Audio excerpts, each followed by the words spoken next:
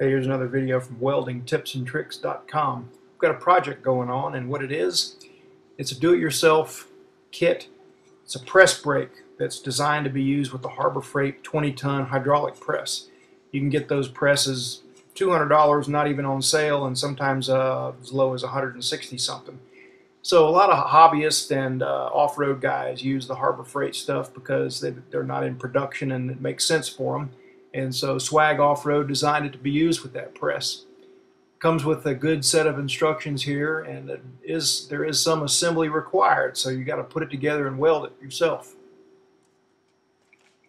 Now, if you've ever bought any IKEA furniture, this is kind of how it comes. It's all designed to be packed nice and tight in a box, and that's so they can ship it and it won't cost a fortune.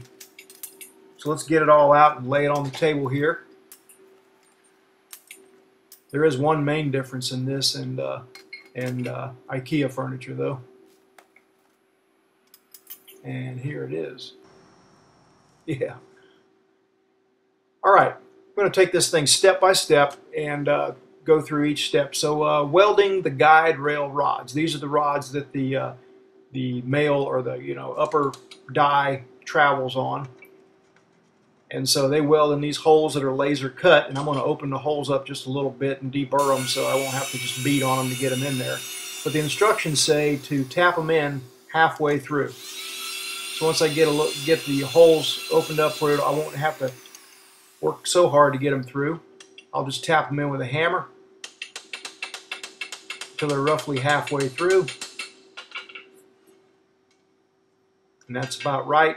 Reason halfway through, it gives you room to get plenty of weld, and then you're going to grind the weld off when you're done. So we've got to get them square, though, because these are the things that the ram travels on, and we don't want it binding up as it goes up and down. So that one's square. We'll get a tack on it, just one tack, so we make sure everything's cool. And then when I got the other one squared up, I want to eyeball them to make sure they're square with one another. And then I weld them up.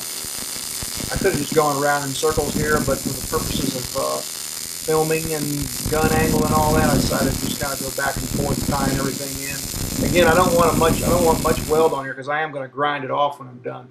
The instructions say grind it off flush like this, and that's because this rests on. This is the bottom that rests on stuff. You don't want it teeter-tottering on weld down there. All right, the next step is to weld the top die to the guide tubes. Now you can see that's guide tube. This is no chintzy stuff. That's good like quarter wall tubing, and it's good square cut. And I got to make sure this blade, though, is sitting square before I do that, and it's not because it's just hot rolled steel. So I got to clamp it to this little modular fixturing block here to make sure it's good and square. And then I'll just eyeball it from there.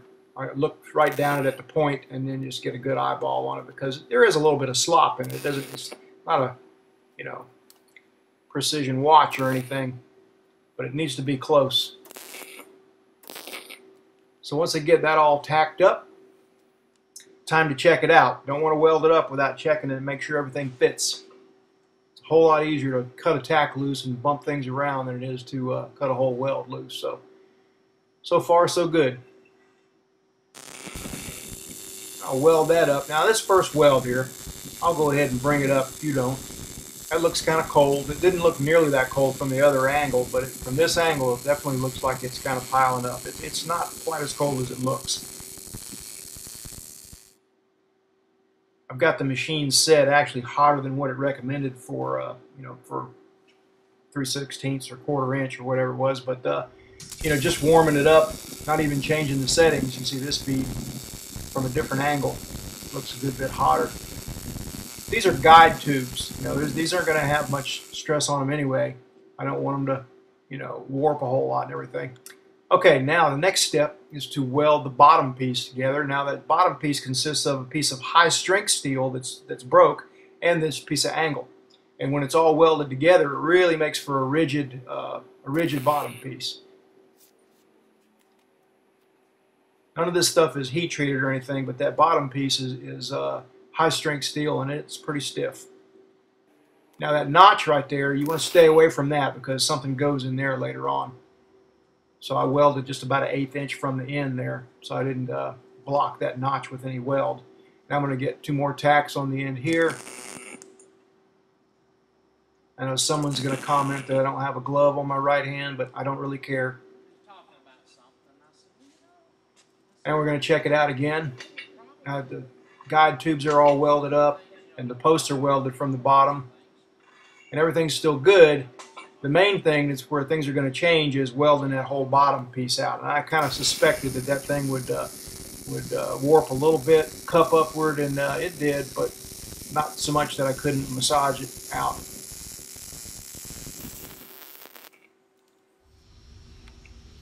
I decided after making one kind of long run there that I would do a lot of skip welding on this thing and just only weld 3 or 4 inches at a time, doing some back step welding where I tie into where I started on each previous bead, kind of minimize warping a little bit as much as possible.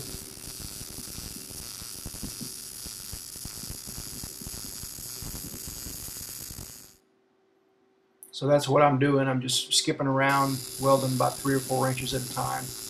It's going to make for a lot of little stops and starts. But I'm going to blend this weld off when I'm done anyway so that anything I'm bending won't drag on it. And there it is. It warped a little, but again, nothing I couldn't handle later on. Now we're going to weld the all thread into the backstop guide rails, and the instructions say to just cut a slot with a chop saw or something. I decided to use a porta band. And there's specific dimensions on how far you need to let that all thread hang over the end.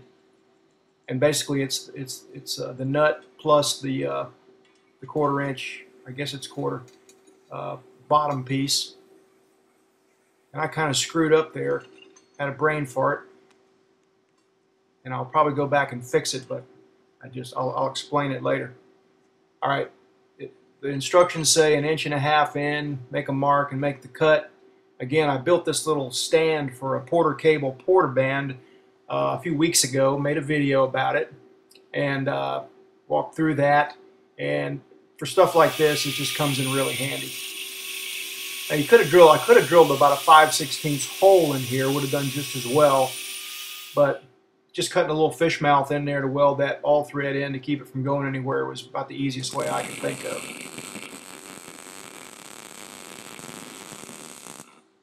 So that's what I did on each one of those, and then I ground them off.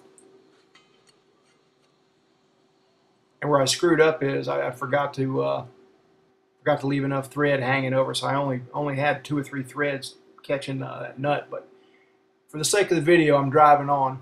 All right, the next step is to kind of put everything together. Put those tubes on, the backstop tubes, the rails or whatever. Put the backstop on, and then the side stop.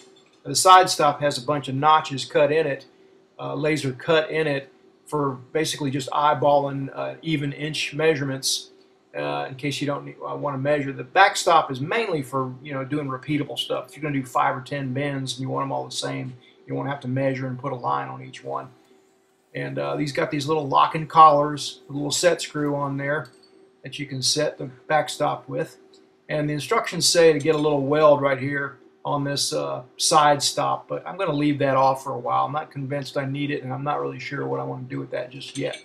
But I'm going to just let it ride in there for now. And then last is welding a little guide tube where the ram from the hydraulic jack or the bottle jack goes in. And if you're going to do that, you just need to get a good mark on the center.